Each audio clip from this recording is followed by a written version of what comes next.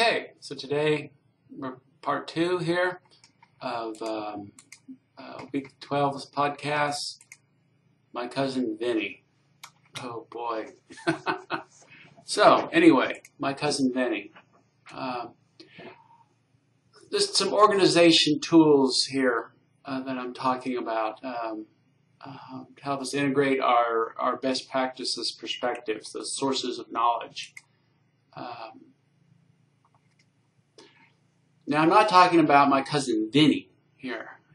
Venny. I'm saying Venny, V-E-N-N-Y. Remember the movie with Joe Pesci, Marisa Tomei, lighthearted romantic comedy. So, yeah, it's not what we're talking about here. We're talking about Venn diagrams. And a Venn diagram is something used to highlight the relationship between multiple categories. So when you have things that you want to relate with one another in the manner that we think of in the best practices investigation, we can think about using a Venn diagram to get our social worker perspective, our literature review perspective, or what the empirical evidence tells us, and our consumer perspective. Again, looking for that sweet spot there in the middle where there's overlap. So, and there's a web page that we'll go to in a second. I'm going to go ahead and take us back a step.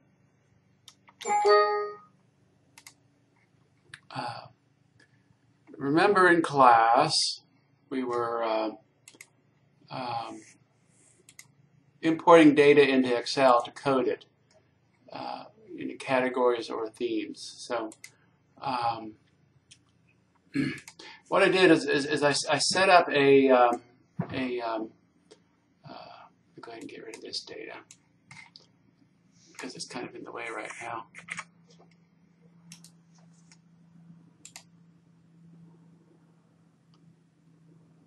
How do I get rid of it?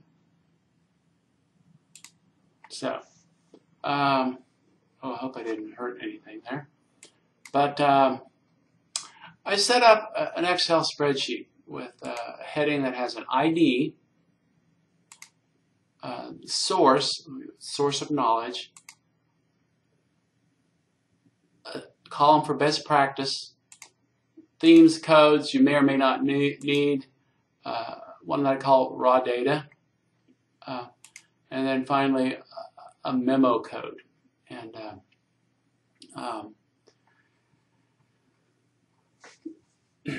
so here I've been working on some stuff, and what you can see is I have stuff organized by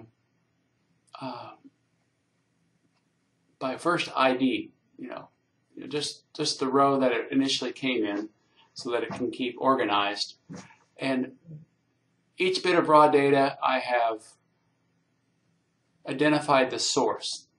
Even the interviewer can be an important part of a best practice investigation or a qualitative study. Practitioner, this was another practitioner, so I had those organized. So a little later down, I've got some consumers, and say I want to get that literature perspective in there. So let me go ahead and paste. I lost it. I was worried I was going to lose it. So anyway, not to be worried. I still have it in its original format. So let me go ahead and copy it here. And then good idea to go paste it someplace else. So I'm just go ahead and paste it over here into my other spreadsheet. Make sure that it's coming out all right. Oh, this one's not coming out all right. What's going on here? Oh, I don't have word wrap turned on. So, so now I want to cut these and put them over in the main spreadsheet. And all this is my annotated literature review. So I know some of you did the right thing with your literature reviews and collated them well. Good for you. Some of you, I've made comments that looks like an annotated bibliography, or even just a list of abstracts. So let me paste this in here. So now I've got that pasted in there. And I want to label what this stuff is. So we'll just call it literature. Literature. We'll just call it literature.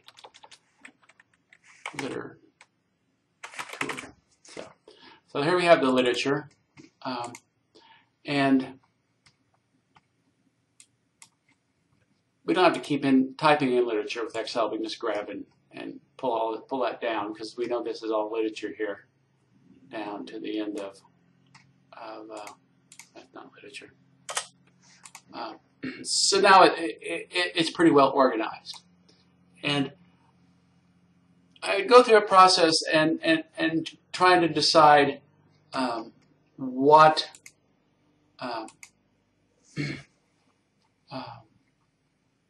what each bit of information is saying the best practice is. So this isn't real data. It's going a whole lot quicker. This is stuff about health. But I'm just going to make up something. So I'm going to say this is about best practices in substance abuse. So it may be that I have to go through and a coding and themes making process like I did earlier. I'm not going to do that here.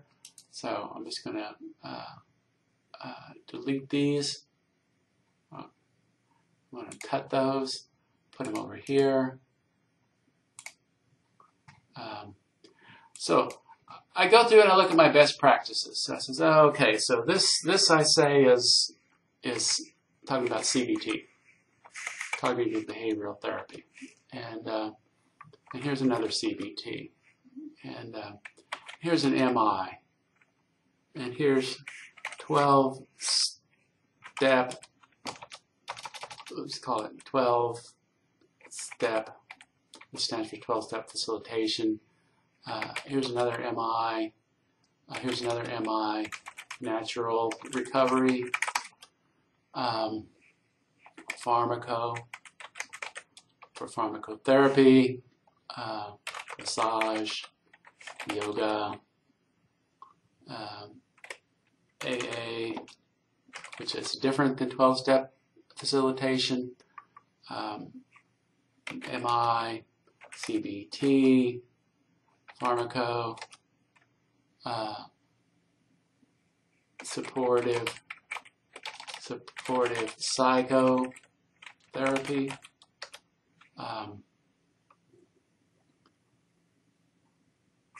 family therapy, AA, MI, CBT, CBT, MI, CBT,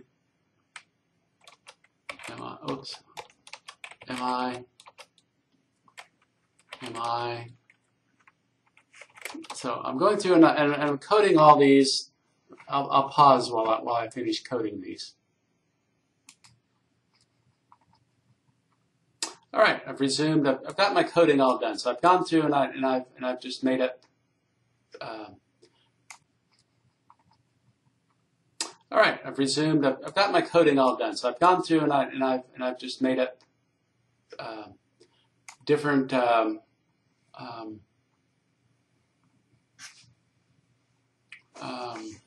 best practices based on these interviews. So let me just make a copy of these and move them over here to a new page so that I don't mess up my original here. So what I want to do now is to take and sort these by source. So I've got a variety of different sources. So let me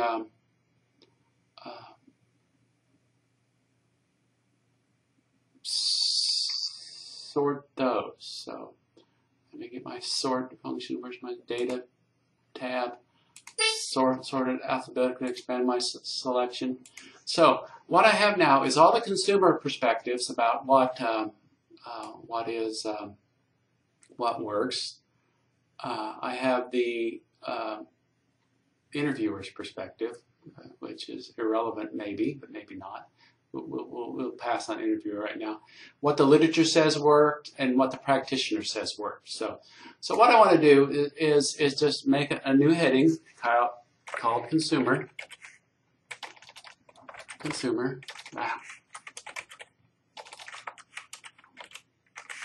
New heading called literature. New heading called practitioner.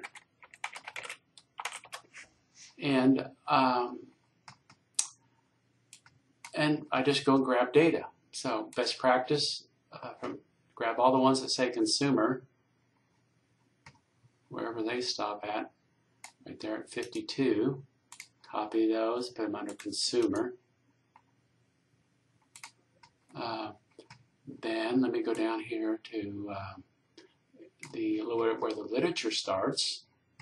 Let me grab the literature. Whoa, back off, back off. Where's the literature stop at?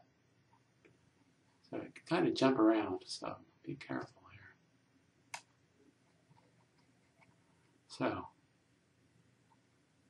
this literature didn't get a title to it. So there's the literature. Copy that over to the literature spot. See, we got less sources of literature than we do consumers. That's not a problem. And then finally,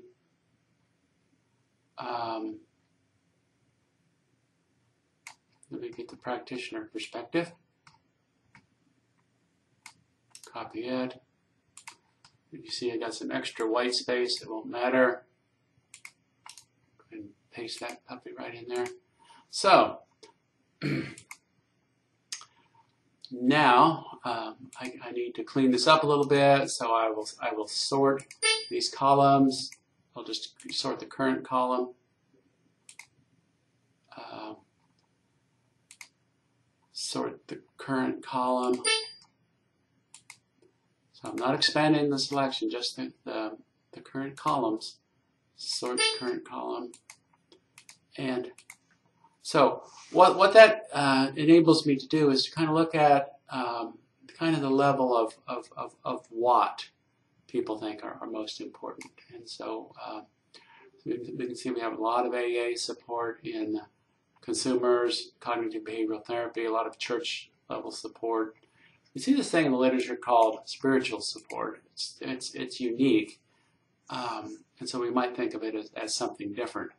Now 12-step in practitioner and 12-step in literature is different than AA, which is a 12-step group. So, and we see self-help books, which is different from AA, which is a self-help organization. So we want to be careful that we don't confuse things. And so we have that information. And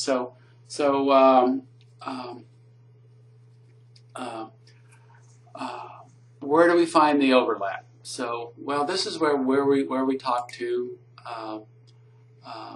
my cousin Venny at this particular website here. So let me go ahead and open that up. Right click that hyperlink, open that hyperlink up. And here's my Venn diagram. So what a Venn diagram is it simply counts the occurrence of things in a group. So let me go ahead and grab my consumer elements and copy them over. So put them here in list 1. We'll just call it consumer. And we'll come back over here, see what the literature has to say. My sources of literature. And we'll just paste that in there. And we can see we already have 3 overlapping areas. And then we'll see what the practitioner brings to the table.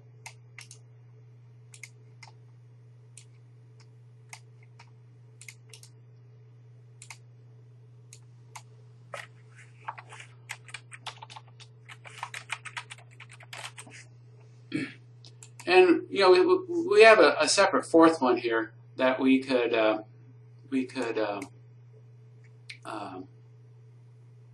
put a different perspective. Perhaps it's the bean counter's perspective, or the agency director's perspective, or something like that. So anyway, so we've got this nice little graphic here that Venny made for us. Let me make it a little bit larger, a little bit more seeable, based on these variety of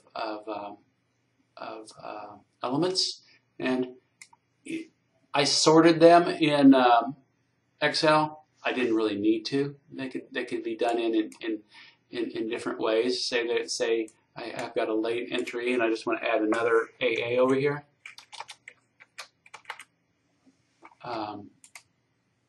It doesn't change anything at all.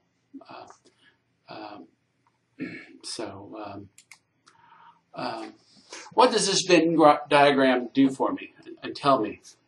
Well, one, it shows me where the overlap is, and so the nice thing I can do in this little interesting website is click on any one of these numbers, and so I'll start with the sweet spot. So the common elements that consumer, the literature, and the practitioner all say work is CBT and motivational interviewing.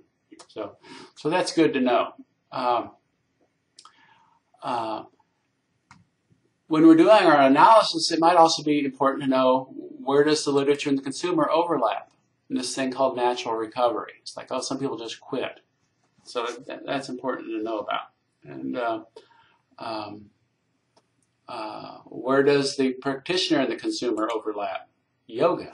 Oh, isn't that interesting? The literature and the practitioners, they like 12 steps in pharmacotherapy. Practitioners believe in family therapy, but nobody else does. The literature says case management and massage and spiritual interventions work. And finally, our consumers like AA, church, hypnosis, and self-help books, but nobody else seems to think those are worth a darn. So it gives us some information about the interactions of practitioners and literature, the practitioner and the consumer, the literature and the consumer, etc. So, and again, we're looking for that sweet spot. So, plus, it gives us a nice little picture that we can download into our into a picture file, place in our report. Just save that as a picture. Say picture as, and so you've got Venny. So.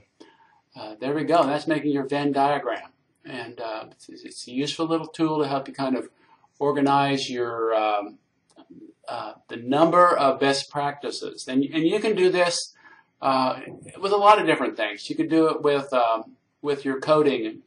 It's just a neat little tool to kind of help you, particularly if you're a visual person, to kind of visualize what's going on with these data categories. So I hope you find this helpful. So thank you very much.